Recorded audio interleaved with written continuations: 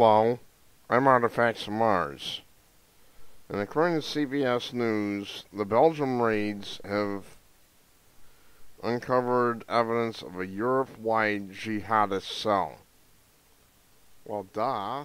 What do you think we've been telling you people? I mean, by you people, I mean you people in the media and you people in government.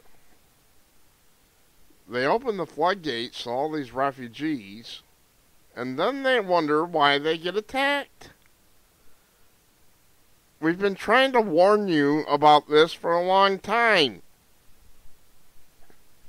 Ever since Europe was flooded by these refugees, we were saying, hey, screw this. You gotta send them back where they belong.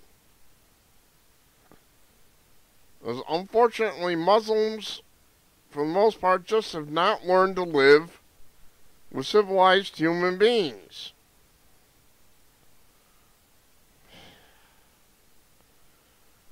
For crying out loud, how much more do we have to say? How much more do we have to tell you people, meaning media and people in power and so forth? How much more do we have to say before you're going to get the idea? New evidence shows disturbing evidence of just how big terror network is across Europe. CBS News' Alan Pizzi reports from Brussels that an effort to break the terrorist cell that carried out bombings goes on. Belgian officials are coming under increased scrutiny and criticism for intelligence failures. In an operation that played out in full view, Belgian police shot a man who was spotted with a suspicious bag at a tram stop Friday.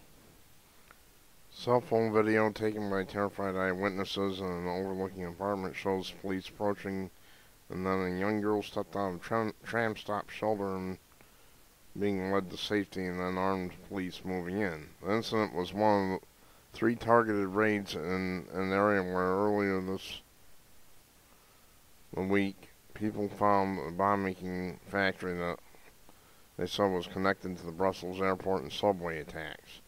The raids have uncovered what is being described as alarming evidence of a Europe-wide jihadist cell connected to the attacks in Belgium as well as those in Paris in November.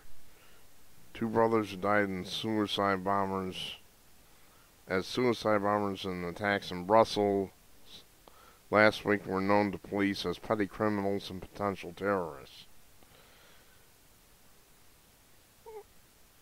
Ibrahim El Bekroui, who blew himself up at the airport, had been arrested and deported from Turkey and labeled a foreign terrorist fighter.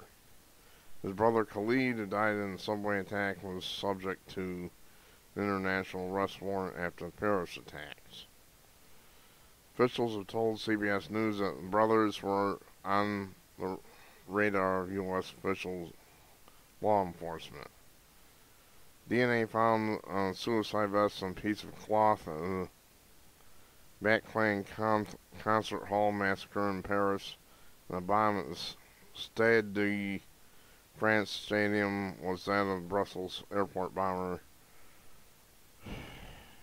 Najim L. That's not going to happen. In stark contrast to other places where jihadists and terrorists have attacked, there's been no militaristic flag waving in Brussels and no real backlash against Muslims. That's too bad. We're getting tired of this. As the Belgian Prime Minister put it in a speech to Parliament, the freedom, rule of law, and tolerance are more than ever our reference points for moving forward together.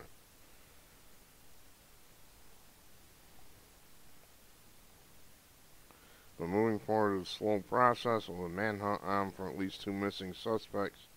Authorities announced that Brussels airport won't open for Tuesday at the earliest. We've tried to tell you, bring in all these refugees and you wonder why you're getting attacked. Half to 3/4 of these people hate the countries that they're moving into. They want to turn them into Islamic caliphates. In other words, what they're doing is they're going to these places and they're saying, hey, screw you. We want to live just like we did back in the old country without the war, and then they turn around and they attack people. You gotta get the borders sealed and you gotta deport them back to the Middle East where they belong. It's sad that this many human beings have gone essentially psychopathic like this, but I don't know what the answer here is. I'm a person who believes in freedom and self-determination. Now, there you have it. Whether you like it or not, Europe is facing its darkest days since the certainly since the communist occupation of Eastern Europe, and probably since the Nazis declared war on everybody. I'm Artifacts of Mars. God help us. Have a nice day.